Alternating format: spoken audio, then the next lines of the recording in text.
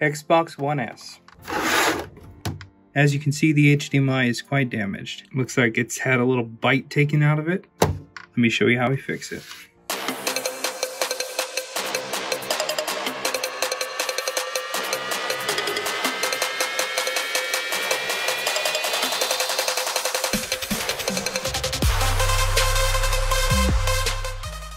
Take a spudger, we're going to wedge it in, and we're going to start popping off this bottom piece.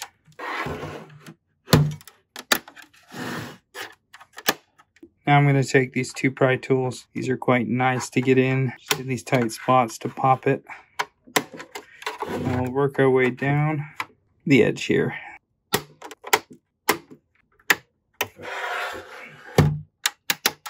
Nothing fancy, just now this last section here, there's a sticker here that likes to hold on to things, so I'm gonna wedge under there, and we're gonna pop up this section, and it'll pop right off. Now that's a little bit dirty. Looks like I found a dried roach. That's gross. Hopefully there's no live ones in here, because I have found live ones.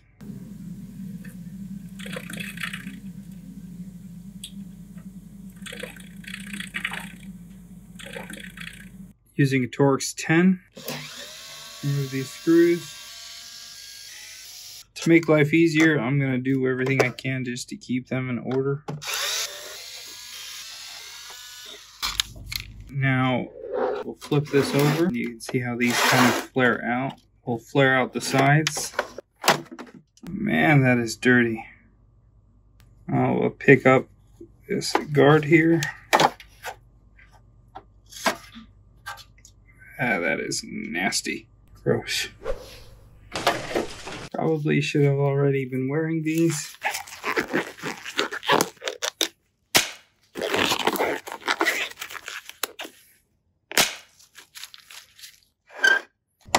Alright, let's go ahead and take out the hard drive. Two connectors here to pull up on them.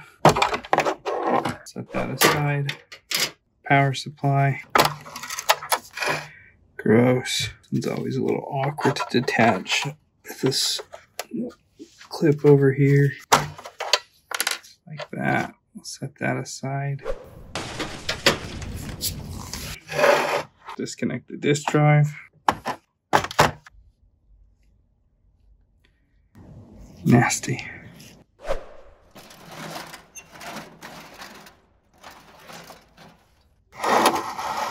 There's a little bracket here we'll pull off.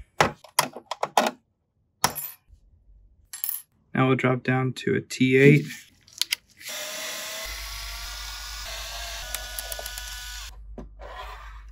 While we're at it, let's get rid of the screw zones as well.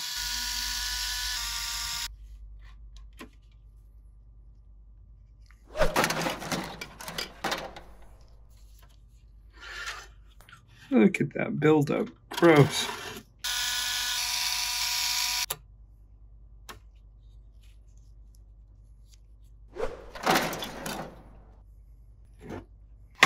Alright, we'll lift out this plastic piece here. And we should be able to separate the motherboard from the frame.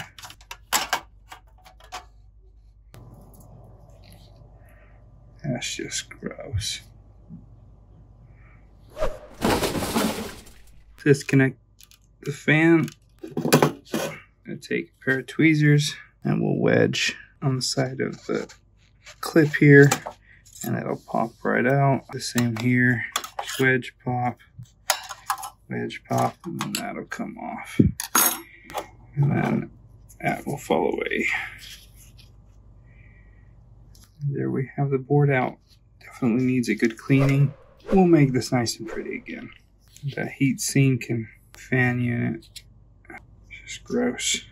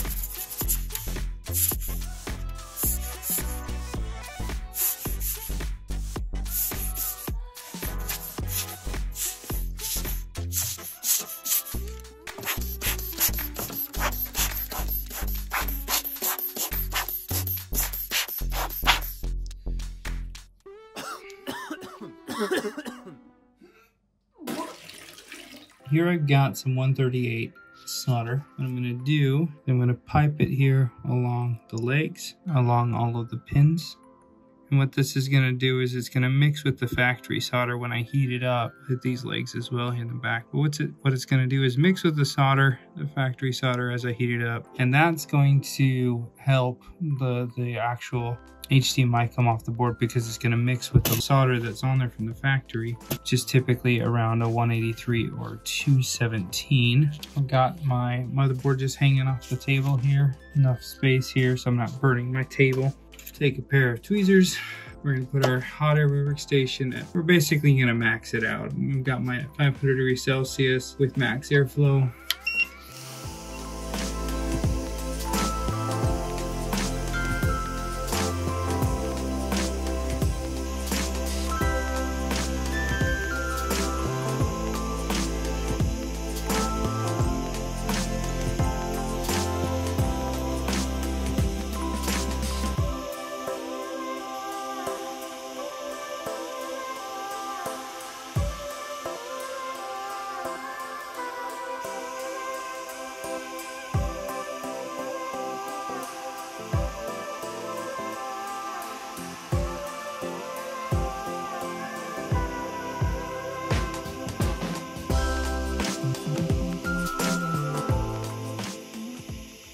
For this next part, I'm going to be using some 183 solder paste. I'm going to get a little bit of it and we'll stick it there on all the pads. Take a soldering iron, and all I'm going to do is just add plenty of solder to all of these pads. Probably use a little bit too much there, but that's no big deal. Alright, we got a good amount of solder on each one of those pads. Get out our new HDMI port. I'm going to give the pins a quick little inspection, make sure they're all straight, not bent. Add some isopropyl alcohol. We're going to clean up the burnt flux. Now we'll add some more flux. We'll add some solder paste into the holes there. We'll go and add more later, but it's really just to give us a good footing.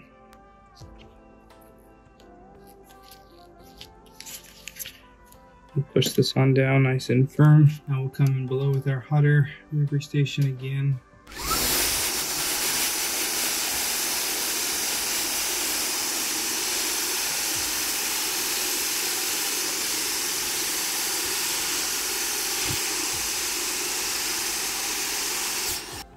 Alright, so I'm going to take some new solder paste and we're going to go in and we're going to reinforce each one of these pins. Some are making okay contact, but there's not enough solder to where I'm comfortable. So I've laid out a bead of solder paste here that I can pull from as I need it. We'll get our soldering iron and I'll dab it in there and we'll carefully approach each pin and deposit more solder on the pins like this. Nice and easy. Do one at a time, just making sure that each one is nice and solid so we don't get any bridging between them. This will guarantee a strong joint and a stable image. And if you'd like to go over it a second time, you can, just to make sure you got plenty of solder on each one of the pins. I like to see a nice little ramp of solder going from the tip of the pin down to the end of the pad. It basically allows for maximum solder without bridging two pins together. If you bridge two pins, it's pretty easy to separate them. You might need to wick away the solder or just use the right soldering iron tip to help kind of pull the solder away, add some flux. It's pretty easy to do it this method. Now there's plenty other methods for this. If you have any, leave them in the comments below. Now I'm going to add some more solder paste and heat it up from behind. This will allow the solder to flow through the holes, going down all the way to the other side of the board. And as you can see, we now have nice shiny solder all the way through and through on those pins. Plenty of solder deposited without any bridging, and the legs are definitely going to hold up to any wear and tear. Alright, now that that is all replaced, let's address the thermal paste. Dried out a little bit, actually a lot of it.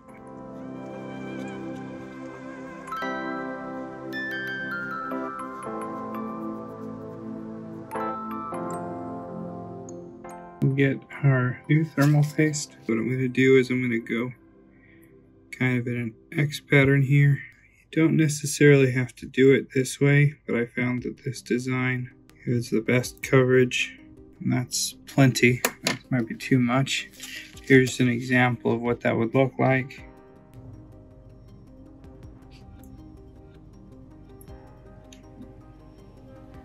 Right there, all the way covered.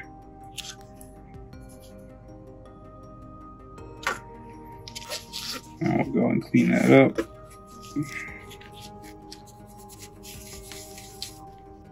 We'll apply it again.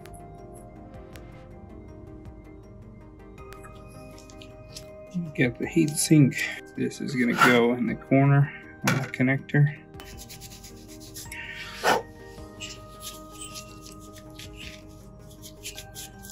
Get rid of all the old hard thermal paste. Line up the holes. And we'll try to set it down nice and level. Look in one side. There, with all 4 hooked in, should be good there. Go ahead and reconnect the fan. Go ahead and slide in all of the ports. And push down. And grab the bracket here. Take our disk drive, connect up 2 connectors. Reconnect the power supply. And we'll connect up the hard drive. Plastic bar here.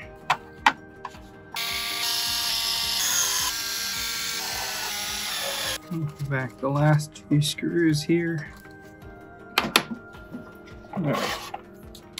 I installed the side pieces and slide this down inside. And then we'll open this up so the sides can go in.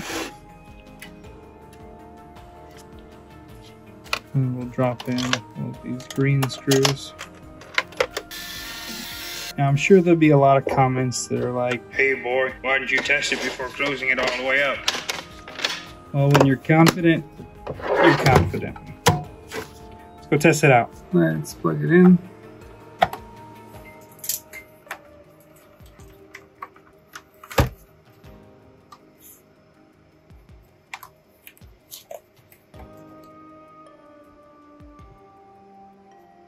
And would you look at that? We've got our Xbox One. We got an image. That's all we need to know.